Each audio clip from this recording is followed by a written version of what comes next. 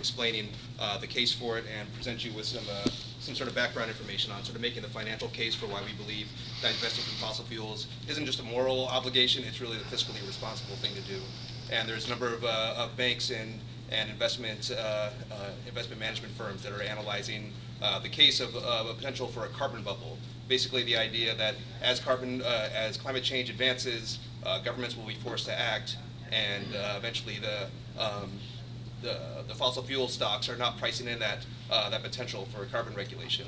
And when that's considered, there's potential for a carbon bubble, where the value of these stocks could plummet, and the retirement fund could be adversely impacted. So, speaking personally as an employee and a participant in the retirement fund, I think it's the fiscally responsible thing to do, to look at getting out of these stocks and moving towards sort of a post-carbon regulated world. So I'll pass these on to, I'm not sure who would be the best to receive this information. This is the last comment that we're going off the agenda item.